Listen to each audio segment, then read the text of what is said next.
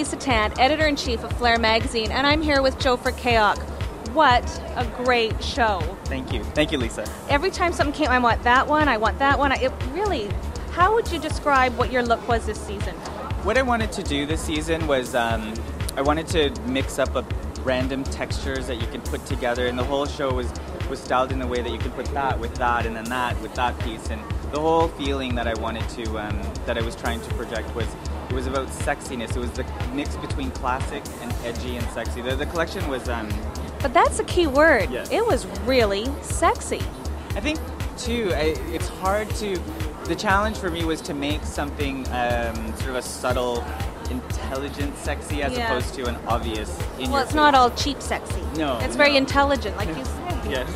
And tonight, the crowd loved your show. Like, it was easily the most exuberant applause I'd heard. How does that make you feel? It's great. I mean, the industry's been so supportive, and and I get really nervous, and and I hope to just put out the best work that I possibly could do this season, and you just hope for the best. Well, you shouldn't be nervous, because that was brilliant. Thank you. Thank you so much. Thank you.